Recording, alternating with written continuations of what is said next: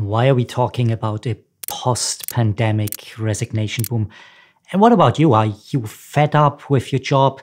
Just want to quit the job and move on? Because if you are, then watch this video first so that ultimately you achieve the desired outcome that you want. In today's video, we'll talk about a couple of things. We talk about the reasons why we may choose to quit our jobs now.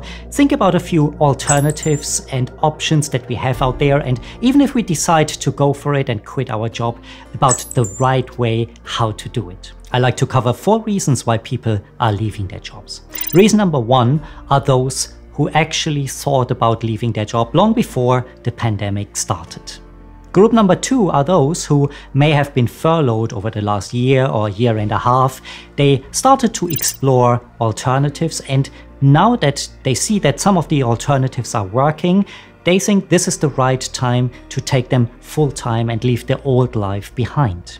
Number 3, there is a large group that I think we don't recognize that so much yet, but we will. And those are people who haven't been furloughed, who have worked through the last year, year and a half, but they've worked through far more stringent circumstances. And a lot of the things that they had to go through were quite exhausting mentally and personally.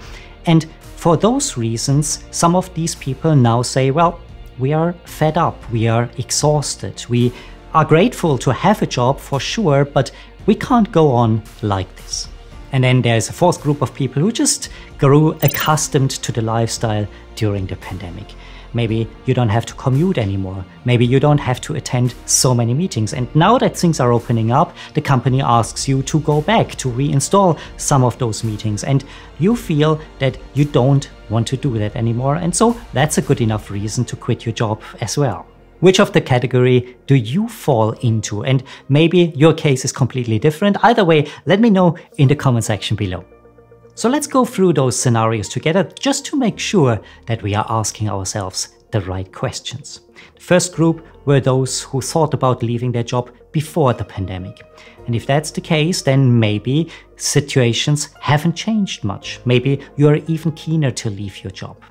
But before you do that, I'd still encourage you to ask 2 questions. The first is just to explore what things have changed over the year, year and a half. Maybe some of the things that have developed are now more comfortable. So is there a change in your attitude? The second question is to think also about the industry that you are working in, because maybe that industry has been affected during the pandemic. And if that is the case, then I'm sure you had some sort of backup plan before the pandemic hit, where you wanted to apply to other employers and into a new environment.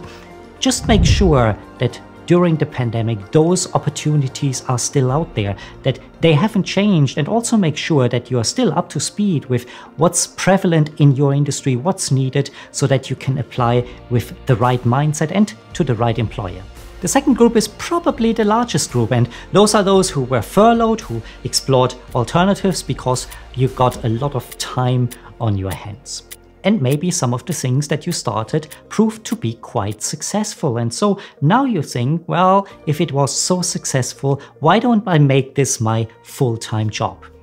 Again, I would encourage you to ask one question though, and that is whether the end of the pandemic changes the demand of the service or the side hustle that you started over the last year or year and a half. Third group were those who just were a little bit exhausted from all the things that we had to go through over the last year. And if that's you, it can be so tempting to just leave everything behind, not having to think about it, leave all the responsibilities and want nothing to do with it. Before you do, think about this. A lot of companies out there today offer career break options. And that means that for a period of time, maybe 1 year, sometimes 2 years, you are on unpaid leave. And you can also pursue other jobs if that is something you wanted to do. You can travel, you can do whatever you want. But after the 1 or 2 year period, you will go back into your company. Not necessarily the same exact role, but you're still guaranteed a job. And especially when you feel a little bit exhausted, when you feel that you need to prioritize your life at this point in time, then this may be a very valid option. And even if your company doesn't offer such an option to you, maybe it's worthwhile having a conversation. So what about those who just grew comfortable during the pandemic, where you don't have to commute, where you don't have to dress out of your tracksuit, you can stay at home, you can work from home? Well, I would please encourage you to at least give it a couple of weeks before you make this big decision of quitting your job. Because I totally get it. I don't want to sit on trains and tubes. I don't want to waste my time with the commute. But we very quickly forget the benefits of it as well. The social aspects of being in an office, maybe the uncluttered environment, maybe the creativity that comes from working together with other people. Now you made your decision, you are out of there, you quit your job. This is the right time to tell your boss what a bastard she is. Not so quick. We see a huge amount of what today we call boomerang employees, and for one reason or another, after a period of time, they come back to the same organization. And I'm sure you don't want to work in an organization where you called your old boss a bastard. So by all means, leave on good terms. Make a point of it that you explain to your employer that some of your priorities have changed. Some of the ways how you wish to live your life have changed for now. And it's nothing that the employer did, but something that you need to explore at this point in time. Change is really hard and can be very scary. But what is even scarier to me is the amount of people who just stick with the status quo because we are too afraid of change. And this is what this channel is about. So if you do get value out of this video, please do drop me a like. It really helps a ton.